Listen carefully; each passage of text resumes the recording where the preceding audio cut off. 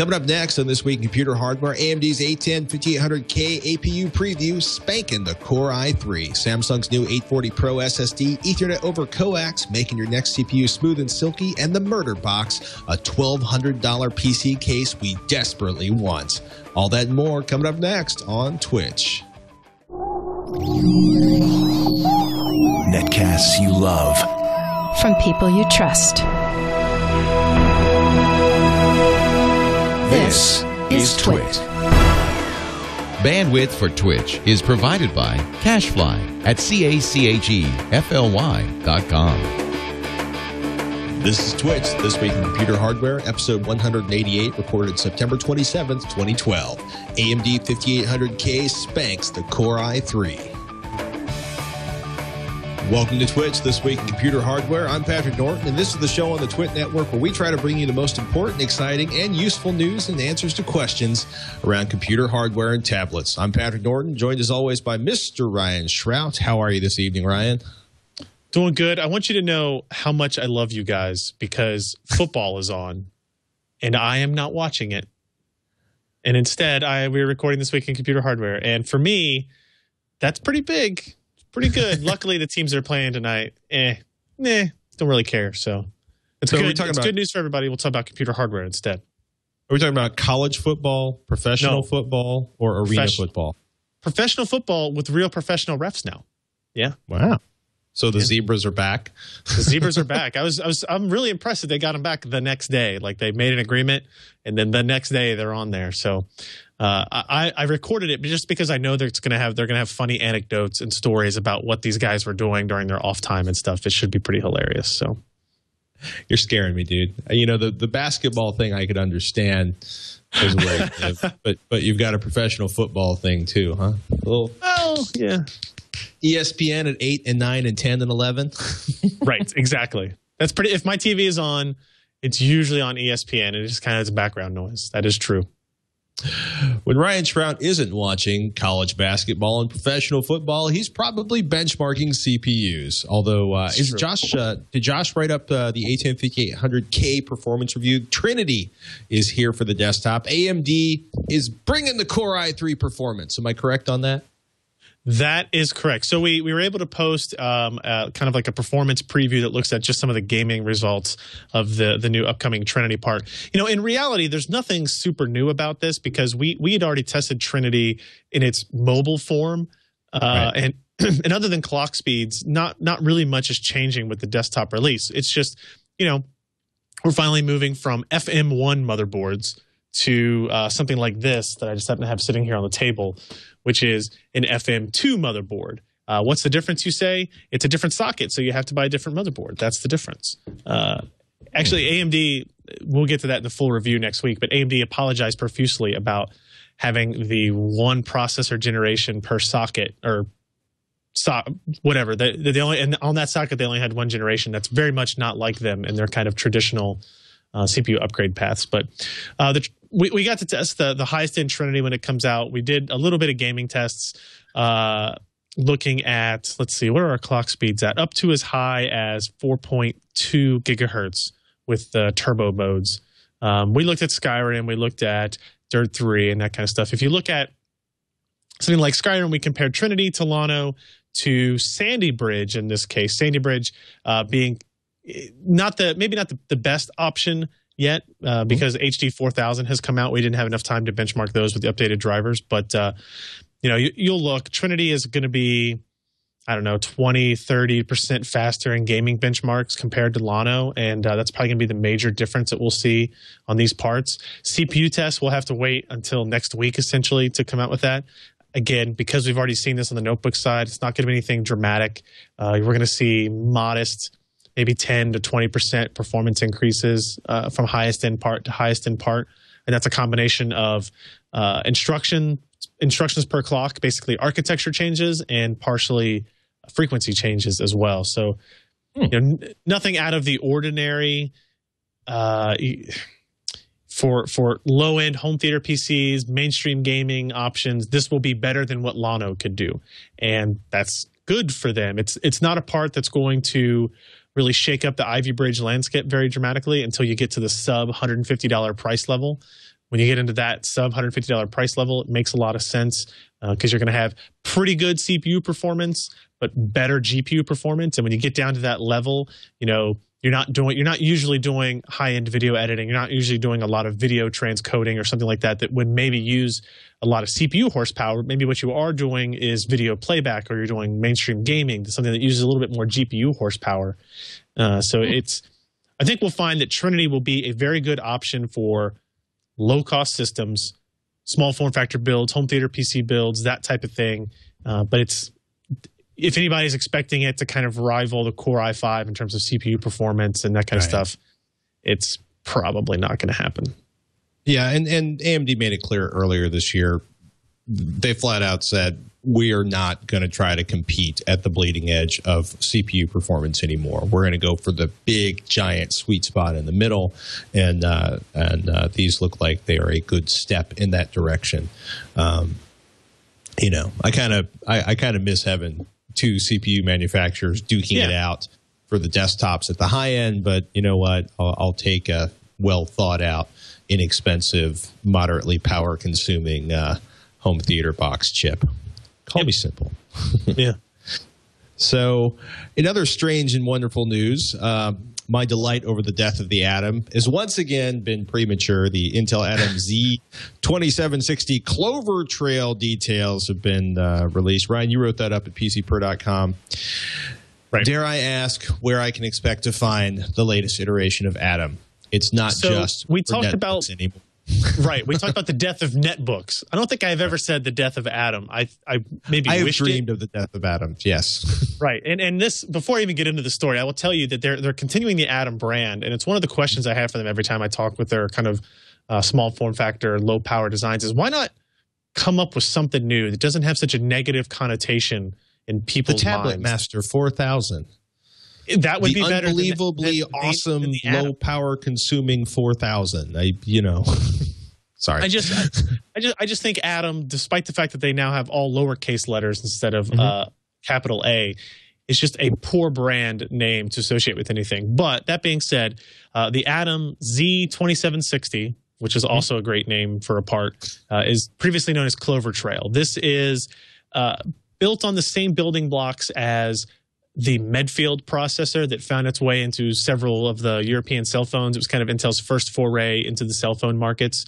This is the same part, only it's dual core instead of single core. It's hyper-threaded, so it supports 4 threads. It has a dual-channel memory controller, low-power DDR2 running at 800 megahertz. 1 meg of cache, 512 for each core. We won't have to get into a lot of the architectural details of it. But this part was designed for the upcoming Windows 8 tablet releases. So towards the end of the little editorial that I wrote on this, I think there are 3 categories of tablets that are going to come out with Windows 8. You're going to have like the Ivy Bridge-based ones, touch tablets. You're going to have the Atom-based tablets, and you're going to have the ARM-based tablets. And it would be very interesting to see how the market is spread across those 3 categories, because they're fairly different. If you want a high-performing part, you're going to get something that could be a laptop as well as a tablet machine. You're going to go for the Ivy Bridge part. It's going to be more expensive. It's going to be heavier. Probably going to have lower battery life. But the real comparison will be between the Atom-based x86 Windows 8 tablets and the ARM-based tablets that, will have Tegra or Qualcomm or Texas Instruments chips in them. And this is where the battle that I think will be the most interesting, because they're trying to go at similar price points. They're trying to go at similar customers. And you get into things like, is the x86 architecture and compatibility argument going to outweigh some of the power efficiencies maybe that ARM has on their designs? It's a really interesting thing. I mean, they've done other stuff to Atom besides just it's a dual core. It's running a Power VR graphics architecture. Remember, it's not using Intel HD graphics. It's using a Power VR SGX 545. It's the same series of graphics that you found in the iPhone 4S and the Galaxy Nexus, although it's a little bit more powerful. It uses new lower power I/O methods. So instead of previous versions of Atoms and tablets just use USB connections. in order to connect to radio antennas or to Wi-Fi antennas or card readers and those types of things, because it was easy, it was convenient, it just worked. But they use a lot more power than they should. And by using GPIO, I2C, UART, MIPI, those types of things, they're able to get lower power consumption for these radios and kind of peripheral devices around the architecture, much more in line with what ARM designs typically use as well. So they're able to lower power consumption. Yeah, if you look here, this is kind of they didn't give us graphs, so we had to make these, but I was smart enough to write down all the numbers they were saying really quickly during the briefing we got right before IDF. And you'll see that their battery life is comparable to, say, the 10-inch Android. You'll see the comparison here is 10-inch Android, 10-inch iOS, 10-inch high-res iOS, and 10-inch Atom Z2760, although they didn't name the specific ones. I bet you could guess what those iOS ones were. And it's normalized to 30 watt-hour battery. So you'll notice that the iPad 3, for example, has a lot lower battery life, but it ships with a larger battery. So it's a little bit offset that way. But they are claiming to be very competitive with the battery life of ARM-based Android devices. They're claiming things like 30-day standby, 10 to 12-hour battery life of normal use case scenarios and that kind of stuff. So I think it will be really interesting if this iteration of Atom SoC, system on a chip, everything combined, North Bridge, South Bridge features basically all on one chip, if it's able to compete with what ARM can do, and if people care enough about having this kind of x86 backwards compatibility to maybe pay $100 more than an ARM tablet with a Tegra 3 in it or something like that. Why do I have a funny feeling we're going to see this from a whole bunch of vendors whose names we've never heard of? Do you think Dell, HP, some of the major vendors will release tablets with this chip, or will they kind of divide along the ARM Ivy Bridge line? I think you'll see vendors that will do both, right? So Lenovo, right, Asus, Samsung, they've already announced tablets using this Atom processor. And I know Lenovo and Asus have also announced tablets using Tegra 3. So you're going to see these go head-to-head in the same company's product lines. And that's where I think, if Gartner IDC actually comes out with real sales numbers from these, we'll be able to tell which one did people decide they wanted more. Did they want to pay a little bit more for x86 compatibility? I mean, it's kind of interesting to think, well, I can run any application that I have on my computer on this 10-inch tablet or this 8-inch tablet, depending on what form factor they make. With the Windows RT, that's not going to be the case. It's going to have to be new applications built for it. There have to be things that are run in, the Windows App Store. You're not going to download and install things kind of like a normal user would do. So I think it will be. I think October through the end of the year is going to be a very compelling story on whether or not the Intel ARM battle is how it plays out. Basically, whether or not Intel can actually make inroads against ARM. Yeah, it's going to be, man, Windows 8 launch, I think is going to get, a lot seems to be riding on the Windows 8 launch this year. Yep. For an operating system that most people don't seem to like desktop users, in terms of tablet use, it's going to be everywhere. Yeah, no, I mean, the Windows 8 on the phone version of Windows 8 is unbelievable. Every time I had my hands on one of the HTC Windows phones. Oh, yeah. And it's a great experience. It's interesting, though. I've been seeing – I can't talk about it. It's been interesting looking at some Windows 8 accessories that deliver the tablet experience on a desktop. And it's also been interesting to watch is some of my friends who had the most negative reactions to Windows 8. Once they either figured out how to get around the Metro interface, not that we call it Metro anymore, or that they started figuring out. You and I both. And either basically figured out their relationship or lack thereof to Metro. They started noticing that there's a lot of solid functionality. There's some performance there that maybe they picked up from Windows 7, but. It also seems to come down to is delete expletive. Why did they bury the start button 3 layers underneath? Good, some hardware stuff I can't talk about yet, but we'll talk about it when I can talk about it. Apple's A6 CPU actually clocked at around 1.3 gigahertz, says Geekbench. So it's interesting. Everybody was saying, okay, it's the A6, it's dual core. Everybody figured the clock speed was 1 gigahertz. And there's new Geekbench build version 2.3.6, says Engadget.com. This was written up by Darren Murph over at Engadget.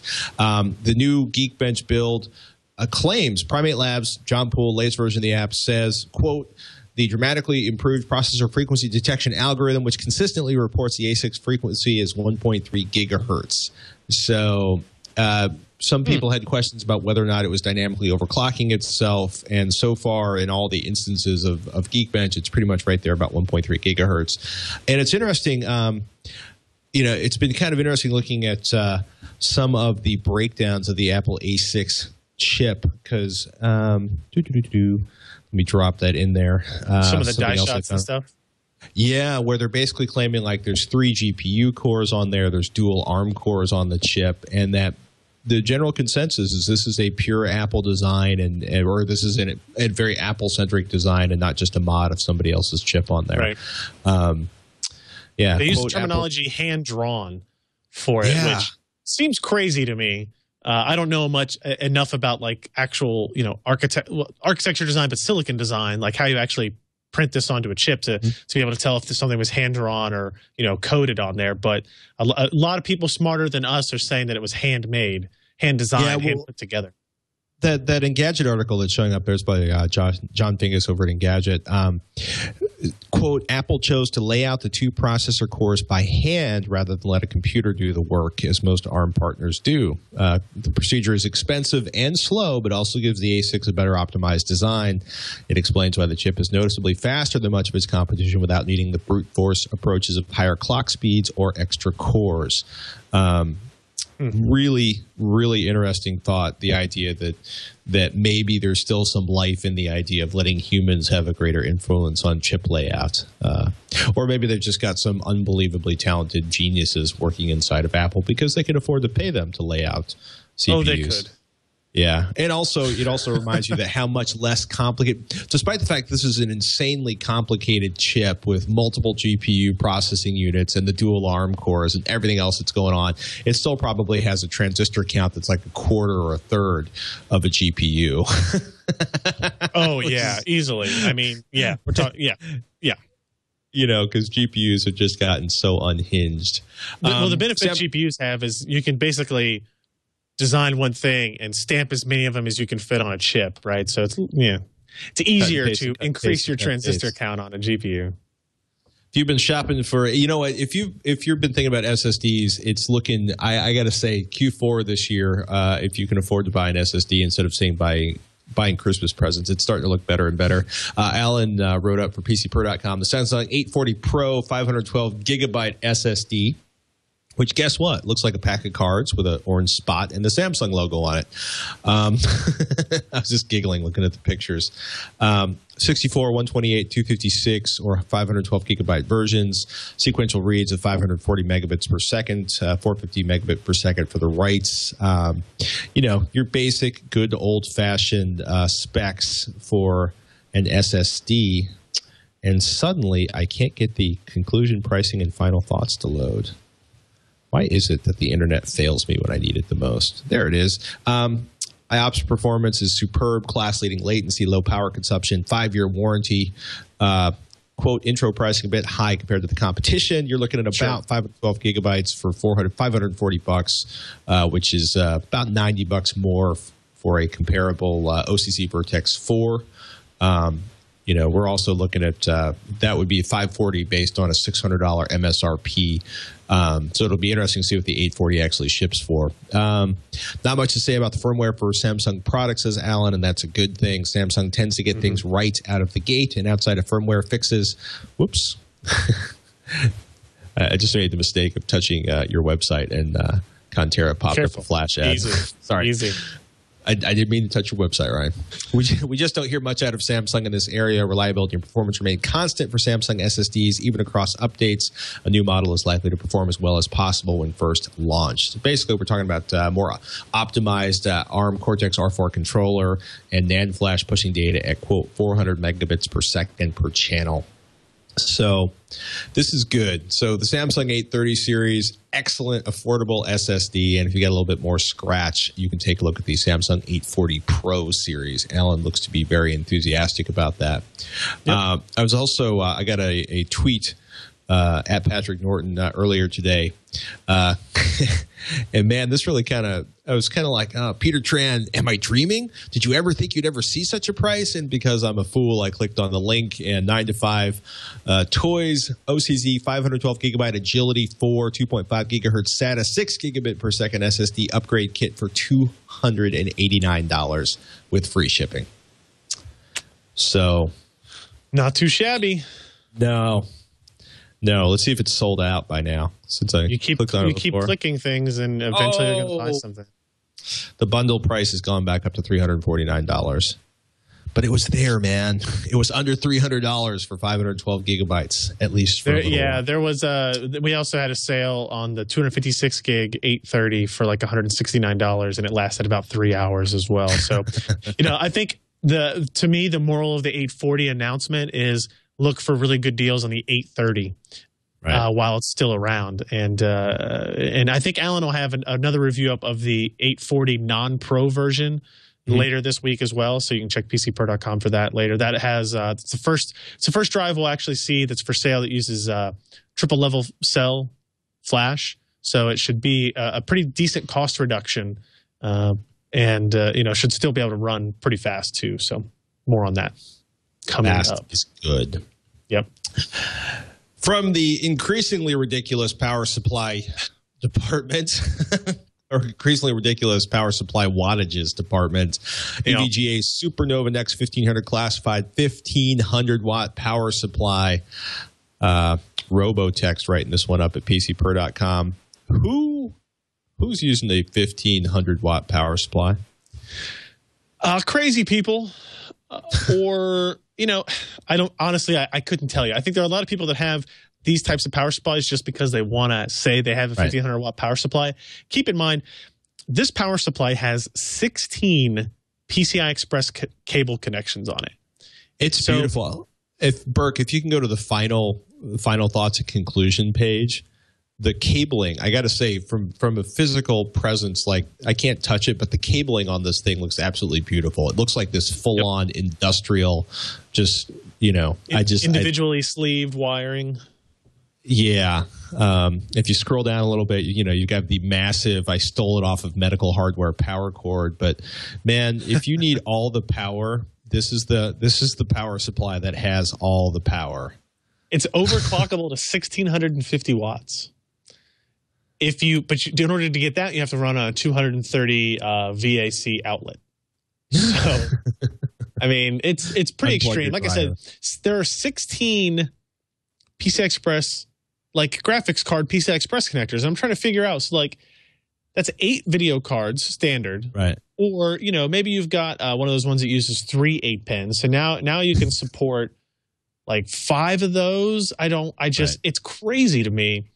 How much capability put in there, but there's still 2 floppy power connectors as well, and it's completely modular, which is good. Obviously, most people aren't going to need all of that red cable attached to their power supply at any given time. It looks like somebody dumped out like 2 licorice boxes next to a power supply. It does.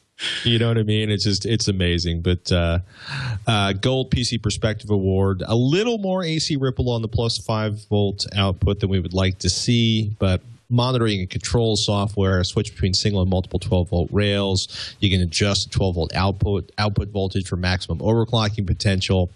1,500-watt continuous DC output at 50 degrees Celsius. Ryan mentioned overclocking. 80-plus gold certified efficiency, stable voltage, good voltage regulation. It's a nice power supply. It's a nice piece of hardware. It's $450 as well. So and backed by a 10-year warranty. Exactly. Like it's actually a really good, it's very efficient at kind of moderate loads as well. So it's not like you're buying this and you're going to, up your power bill because of it. It's fairly efficient as well. Plus, it has really cool Windows-based monitoring software. So kind of like the Corsair Power Supply we talked about a couple of weeks ago. This one has a USB connection. You plug it in on your motherboard. You run monitoring software. You can monitor the amperage, the voltage, what rails are pulling, how much, and all that kind of stuff. Watch fan speeds and monitor fan speeds and that kind of thing. It's really cool. It's interesting to see kind of another take on power supply, something that in terms of hardware in your computer, next to like the case, is essentially the dumbest piece in there. And when I say dumbest, I mean, least intelligence kind of built in that you get to configure with and play around with. So dip switches, overclocking, software, power supplies are changing for us again. What's a murder box? Well, if we're talking in computer terms, it's a $1,200 computer case. I don't want to get into the other answers of what a murder box is because I don't really want to get involved in that. But a Canadian modding duo that they're called Hardwood Studios Inc. has unveiled another custom PC case called the Murderbox MK2. It's an overhaul design. Obviously, it kind of has its roots in one of the Silverstone cases, a TJ07. And apparently it was 2 years of development to get to where this case is, which kind of explains the pricing on it. Gets you all aluminum chassis, offers best cable management, water cooling friendly design, custom drive bays, a custom black anodized textured surface. And there's only going to be 499 of them produced in total. So, the whole limited edition thing. It's a beautiful, really sexy case. Yeah, it's really nice looking. $1,200 though. That's pretty crazy.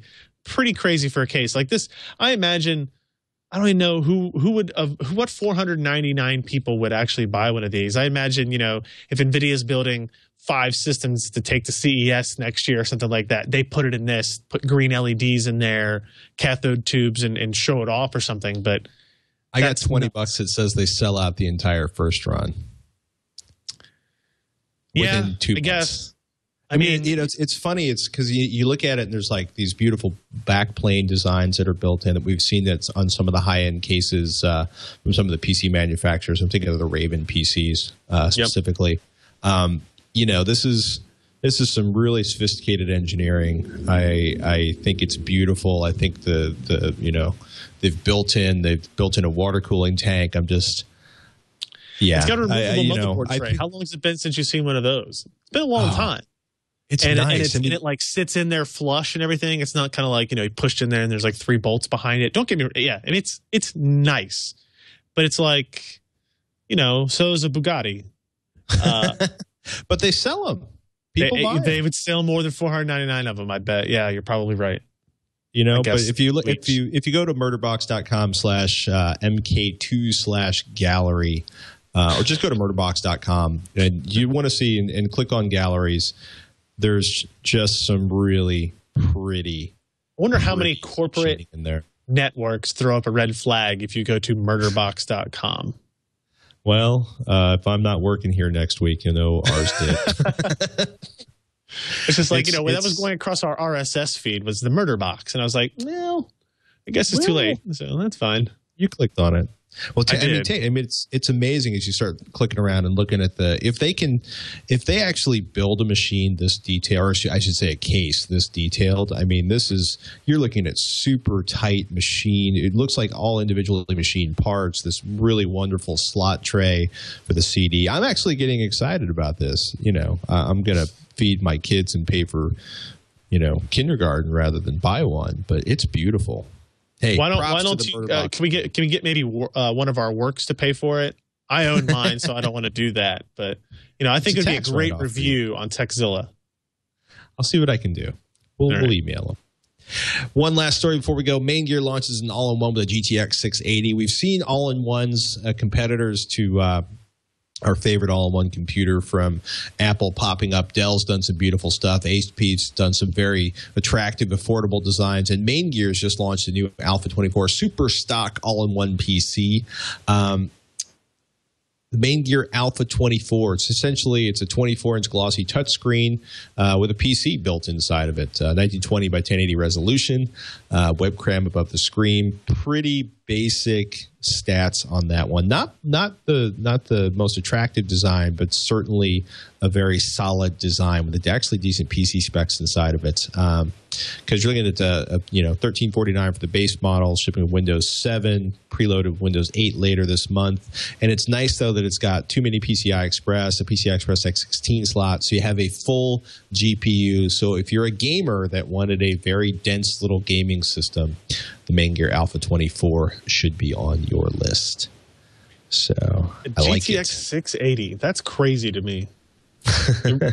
One of the things that we pointed out in the podcast last night is if you look at the picture, Burke, if you kind of zoom into where the graphics card is there on the back, you'll notice there's 2 black kind of circular ports.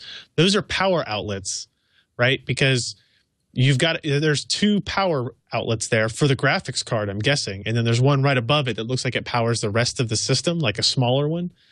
So you're probably looking at 3 power bricks to keep this all-in-one power supply afloat. Pretty insane. But consistently so. We're going to take a couple minutes to answer your viewer questions. We love your questions. Email them to us, Twitch, TWICH at twit.tv, or you can hit us on the Twitters, at Ryan Shrout or at Patrick Norton.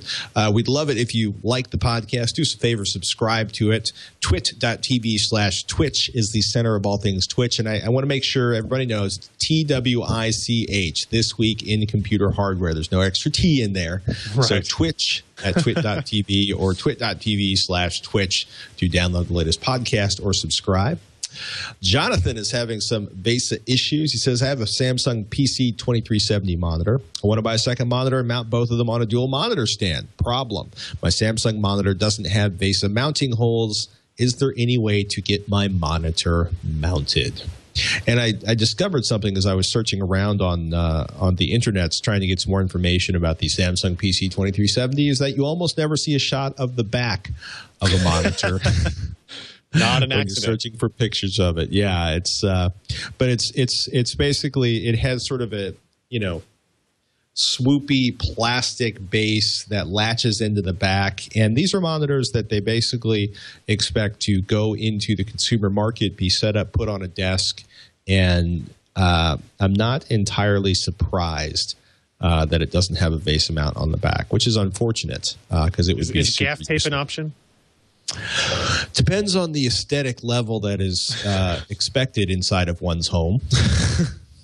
I've seen. I mean, it's kind of funny. I've seen It's oddly enough, I took a picture of this really beautiful, and unfortunately, I don't have my phone with me, or I'd hold it up. But this really beautiful. I was in an office, and this arm that was extending out to hold up the monitor on the desk was absolutely gorgeous. It was like chromed and shiny, and actually had a really good range. It was like a 3.5 foot range between where it was mounted on the desk and where they pulled it. The question is whether or not there's kind of like a standard Samsung adapter. Did one come in the box that you threw out? My thought is, though, is you may have to get creative between the Samsung desktop mount and your the VESA mount that's available on the stand. I've seen people, as Ryan said, fire up the gaffer's tape, which you might more commonly know as duct tape. Yeah. Always a little awkward when the monitor starts to droop, or you grab the monitor and it flies off and you destroy your monitor. Is there an adapter for it that Samsung made? Probably not available. If it was, can you unscrew the adapter for the back of the monitor from the monitor and then screw that onto a standard VESA monitor is another option. It's really tough. If you VESA mounts used to be pretty common in computer monitors, and I just don't. Maybe it's just me, but they don't seem to be as common as they used to be. I think you're right. I think as maybe kind of the Appleification, if you will, of displays, kind of wanting them to look as pretty as well as function. It's harder to kind of get that cool aesthetic look if you have a square piece on the back that pops out with 4 holes behind it and that kind of stuff. I'm trying to think. So, I mean, we've got some Apple Cinnamon displays, some of the older ones, the 30-inch displays, and they don't have VESA mounts on them either. I think you can maybe buy an adapter or something for those, but you know that's pretty specific, expensive piece of hardware in terms you could of always do the desktop shelf with both monitors on it shoved together. Yeah, that's like a mini hutch that you stack everything on. Yeah, you could do that. You could, if you frame it with wood, it could look like it's floating still. Right. You know, still you could creative. try. It's if anybody has any ideas, do us a favor. Email us twich TWICH at twit.tv. And Jonathan, good luck, sir. Mostly, I think you may be spending quality time at the hardware store and bolting stuff together. Call me crazy. Project time. Frank says, I'm moving into a new house in December, and I don't want to pay the $4,000 to put in Cat 5, Cat 6 cable. Instead, we want to use pre-existing cable TV coax and use MoCA, Multimedia over Coax Alliance, to Ethernet adapters to wire our house with high-speed internet. About $300 total for the whole house with comparable speed. I'm looking online at all the major manufacturers, D-Link, Netgear, etc. seem to have discontinued their adapters except for Action Tech. I'm hoping this is due to a product refresh so they can sell the new MoCA 2.0 spec, and not that they are all dropping out of the market. I'm a little apprehensive since I'm not sure powerline networking would work in our 3-story house due to the different circuits, and Wi-Fi not be sufficient for the same reason, even with repeaters. Any news the two of you have heard on MoCA to Ethernet adapters would be appreciated. I'm gonna lay this one flat out there. MoCA is one of those things that I hear about at CES and rarely hear about the rest of the year. I had never heard about it. I had never heard of that. I was like, MoCA, I don't know what that is. Yeah. I looked it up or whatever, but yeah. I mean, essentially, MoCA's what powerline networking is for running packets, running IP, running the internet, running the network over the power lines in your house. MoCA Ethernet adapters are essentially doing the same thing using the existing coax or cable wiring inside of your house. And I don't feel like it's ever really taken off. To me, it's a technology that's been integrated in other features. Like if you have a multi-room DVR from DirecTV or cable company, it's using this technology. It's passing all that data over coax, and it's using a network protocol to do it. I've never played with any of these adapters. I've used plenty of the power line over Ethernet over power line type stuff, and I've had pretty good success with the connectivity and the performance. I can get close to like 100 megabit speeds. I was never able to get closer to like the gigabit speeds that some of those people and some of the companies claimed. The only problem I've had with power line networking is I was kind of one of the early guys on that, and I had gone through maybe 3 or 4 pairs of Netgear ones, Linksys maybe it was, Linksys, and they just died. Like I'd never, as long as I'm working on the computers, very rarely has something just died. And it wouldn't connect to the other one on the other end. I'd buy one more single one, connect it, and it would work again. 6 months later, one of the other ones would die until eventually they're not on sale anymore. And that's been my major complaint about it. But I use it in my house for connecting gaming consoles and connecting the Slingbox in my bedroom to a network when I didn't want to use wireless stuff. And it did work for that. I just, if it keeps dying, that's not a good thing. No, I will say, look, there's, this may be one of those products where somebody like Action Tech has kind of found their niche and everybody's happy with that. You're looking at like a theoretical 270 megabit per second top speed, which, is going to be lower in real life. But if you take a look, if you go to the Action Tech Ethernet to coax adapter kits that are listed up on Amazon, you're looking at like, 32 reviews, and it's averaging like 4.5 stars, 4 stars, a little over 4 stars. And that to me is a really good sign that the product does what it's deliver, which is deliver, Ethernet. I would also say, you might want to, if you can purchase some Powerline Ethernet adapters from a place that allow you to return them, you could try that first, or you can try using Wi-Fi first. You may look around the house as you move into there and find out there's an opportunity to maybe run some Ethernet up through some particular section of the house, or the more you live in a house, the more you may notice there's opportunities, or you may have an electrician in there to do some other work and have them snake an Ethernet cable up, to the 2nd and 3rd floors, and then all of a sudden you can put, multiple wireless access points inside your house. But I would start with the Action. Nothing beats hardwired Ethernet, that's for sure. Yes. And while I understand not wanting to pay $4,000, you also, get competitive bids and figure out whether or not this is something, maybe if you just want to run it to 3 or 4 select places, maybe it's something you can figure out how to do on your own. Although, if you're talking about snaking Ethernet up 3 stories, I can see where that you might not want to do that. But Action Tech's customers seem to be pretty happy with the Ethernet to coax adapter kit. It's not going to be as fast as gigabit Ethernet by any stretch of the imagination. No. But it's certainly something worth considering. I got to be honest with you, I don't think I've ever actually seen one of these in a physical store shelf. So I will. I'll tell you, I've never used this, but I just actually literally my last Amazon purchase was another set of these home plug AV power line adapters as of yesterday, and they were $45 for the pair. So if you're looking for something to just try and see if it works, it'll work. I'm doing it in my house across different circuits, but it does depend on how the wiring's all set up in your house. And I will say, I think some of the Mocha 2.0 stuff is shipping already. I could be wrong about that one.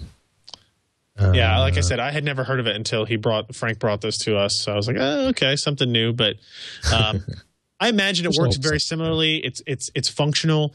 Like I use it for, I can get maybe 40 or 50 megabits of transfer out of it, which is enough for my internet connection to max out. But if I were doing giant file transfers, I wouldn't be happy with it. So yeah, that's where it's funny. I was trying to explain to somebody 802.11 works great until I'm trying to use it at the far end of my house. My house isn't that big. Don't be thinking like I have a 7,000 square foot mansion. I'm in an 1,100 square foot Craftsman. So the 802.11n has to get through some plaster and lath walls, but we're not talking about a huge difference. And I just ended up buying a second wireless access point, putting it in the far corner of the house, which is not the most elegant way of solving the problem, but seems to have beaten it to death with a stick, and that's good enough for me. Yeah. One more question before we go. Steven needs some help with the CPU selection. He says, hey, Ryan and Patrick. Been listening to Twitch for almost a year now. Thank you, Steven. And I'm finally getting serious about making my first build. Excellent. Last episode, you guys were talking more about CPUs, and with new CPUs coming out, Trinity Pile Driver and motherboards supporting Thunderbolt connections and other new features, I'm at a loss for what CPU and board to get. Can you help me out here, or at least let me know what I should be looking out for? Like, what would be the best bang for my buck? I'm looking to build this around November or December. My current computing wants are light gaming, Skyrim, Diablo, Borderlands, and lots of multitasking, 10 to 20 browser tabs, spreadsheets, MathCAD, AutoCAD, some photo editing. I just want my PC to be as smooth and silky as can be. Just for kicks, I'm currently running a Lenovo Y430 laptop with a busted screen hooked up to an external monitor. I feel the college power here. If you're not in college, that's okay, because I've run the busted monitor. Hooked up to an external monitor and dead battery, so it's always plugged in. It has an Intel dual-core processor with 8 gigabytes of RAM and an NVIDIA GS9300M. The hard disk drive recently died, so I put in a new Corsair Neutron 240 gigabyte SSD. Nice. Super fast, amazing, and I can't wait to put it in a proper system with SATA 3 to take advantage of its speed. Huzzah! Thanks a bunch. Love you guys. Keep up the good work. Dude. Thank you, Stephen. Here's the really cool thing, right, is you've already done one of the things that's going to, in terms of like silky, I never realized just exactly how utterly delete expletive awesome the SSD in my notebook was until it got shipped back, or basically got shipped out to get a replacement screen put on it. Speaking of busted screens, and I had to go to sort of a 18-month-old standard, regular, rotating disk hard drive. And there's nothing wrong with a hard drive until you're rebooting your machine for the 4th time in 3 days, and you're sitting there going, why is this taking so long? Why is this taking so long? And it sounds silly, but a lot of stuff like resume from suspend or resume from hibernation, which isn't a big deal for a desktop, but for a notebook it is. Application loading speeds, restarting the machine. SSDs, 8 gigabytes. I've decided, like, for Windows 8, Windows 7, I want at least 8 gigabytes of RAM on any machine I own right now, which is great because RAM is cheap. And I want an SSD. And those two things alone, I think, will impact your end user experience much more than the difference between a Core i3, a Core i5, and a Core i7. That said, a Core i5 is going to just kick the ass on the Intel Core Duo processor you're using right now. Is going to feel like a freaking insert something slow here. It's just going to – a Core i5 is going to blow your mind. A Core i5 on top of your SSD with 8 gigabytes of RAM is going to be one of those things where it's like, yes, I have the fastest computer ever. And we're probably only talking about $500, $600 for the parts. $700 if you get a really nice power supply, and buy and don't recycle a case, and you get a good like $200 GPU along with a Core i5 and 8 gigabytes of RAM, your hair is going to be blowing back. You're going to be like, this is so awesome, and my games look so amazing. Dude, you're right. The only thing I would he mentions AutoCAD and MathCAD and that kind of stuff. I don't know exactly how powerful that kind of stuff is. It depends on what versions or what applications or rather what size projects he's working on. Right. I would say you don't need a Core i7. If you can get a Core i7, it falls into your budget, then that would probably help you out a little bit there. But yeah, getting like a GTX 660 or Radeon 7870, anything like that or above and stay inside your budget is going to be awesome.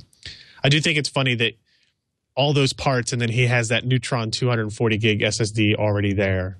I saw that. I'm curious how much difference, he says super fast, amazing in there, but how much difference it was on his kind of existing legacy system when he added that. Well, if you figure it was probably like a 60 or 80 or 120 gigabyte standard hard drive. Yeah, you're probably right. You know what I mean? Like, at that point, the bottleneck was the CPU and the RAM, not the SSD. It's good stuff. Steven, you're going to be so excited. And while we're excited, we're going to end it on a high note. Mr. Ryan Shrout, what's coming up on PC Per this week? So as I kind of talked about earlier, we still have the rest of our Trinity review to write. So if you're interested in the second generation APU from AMD next week, we'll be able to talk about that. We'll talk about it here on the show next week as well. And then we have we're going to look at a couple of interesting complete systems. We have one from AVA Direct that's built off a BitPhoenix Mini ITX case. It's a Mini ITX with a Core i7-3770K and a GTX 680 in it. And then we have one of the HP Z1 workstations. I don't know if you saw those. It's kind of like the all-in-one workstation. It's got a discrete NVIDIA Quadro graphics card in it, and the screen pops up on it, and you can work inside of it. It's a really, really cool device that would be really awesome to have. It kind of falls outside my budget range, but most of these kind of high-end PCs that we build are like that too. So should be pretty cool stuff. We've got some fun stuff coming up in the next couple of weeks. We got the new Scotty vest that I can't talk about. Pelican's Pro Gear backpack. If you're looking for an armored way to carry your notebook, we have it for you. The Eton's Ruckus, which is their solar-powered Bluetooth speaker system, which actually is surprising how good it was. I was ready to be underwhelmed, and it's bright green, shockingly bright green. My son loves it, but actually does a pretty good job with the audio. We've got a gaming headset roundup coming up in the next couple of weeks, and I still continue to fight with the $35 desktop PC built around a Raspberry Pi unit. So we will talk about that when there is more to talk about with that. Oh, and Veronica Belmont, my co-host, my beloved co-host, back from her wedding and back on the show on Monday. Nice. There you go. The lovely Veronica Belmont, now the lovely and married Veronica Belmont. That's it for this edition of Twitch, This Week in Computer Hardware. We'll see you next Thursday. I'm Patrick Norton. I'm Ryan Shrout. We'll see you next week on Twitch.